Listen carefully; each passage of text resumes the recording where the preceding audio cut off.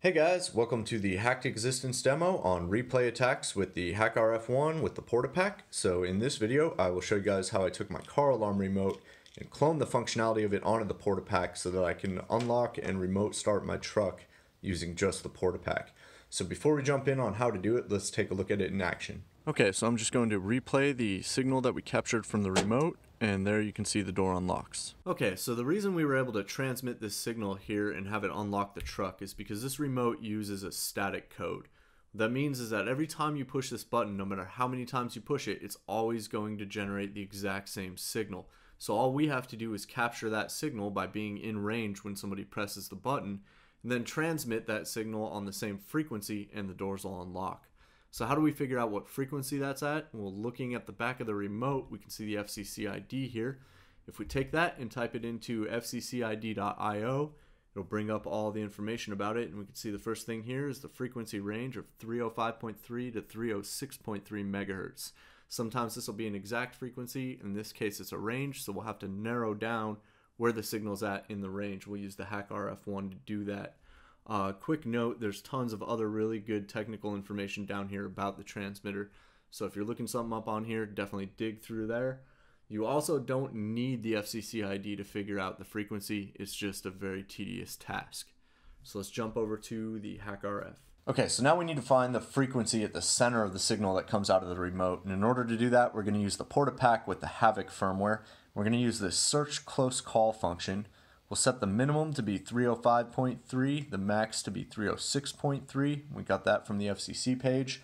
Now I'll just click the button and we'll see that it lights up with 306.175 as the frequency. And if you look closely right here, you can actually see the signal on a little tiny scope there. But now we know we're at 306.175. So if we back out of here and go to capture, and we'll set this frequency here to 306.175. Now if I click the button, we can't see a whole lot going on, but if we go up to this rate here and start zooming in, as we get closer and closer,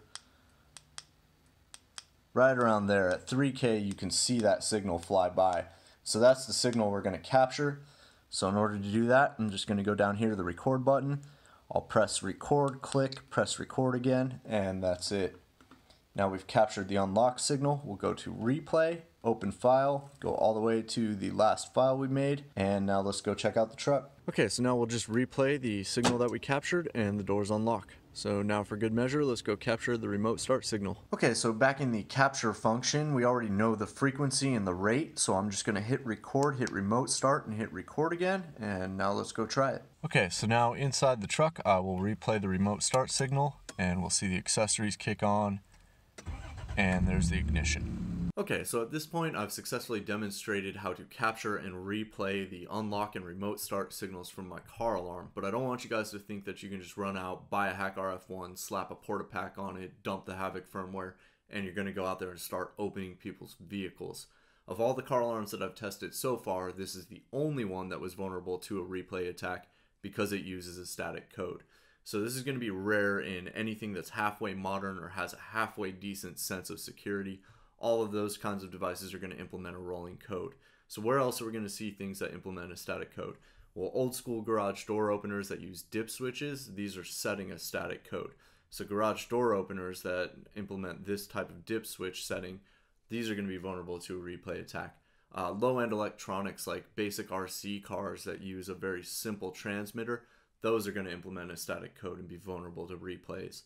But for the most part, anything halfway modern and with a halfway decent sense of security is going to implement a rolling code that's significantly harder to compromise. So what I want you guys to take away from this video is if you're trying to secure something, definitely make sure that it has a rolling code. I hope you guys enjoyed this video. I had a lot of fun learning about radio signaling and making this video, implementing this attack.